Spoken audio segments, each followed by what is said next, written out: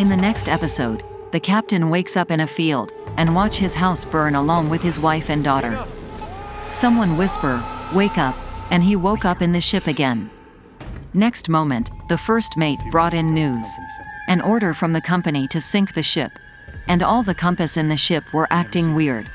The captain went looking for Mora and asked if she had any update from the boy. He also asked Mora if she experienced anything strange while they were on the Prometheus. Then suddenly the captain started hearing his daughter Nina humming. Getting confused and disoriented, he leaves. Down at the lower deck, the pregnant lady Tova, her family and the whole passenger were seen praying.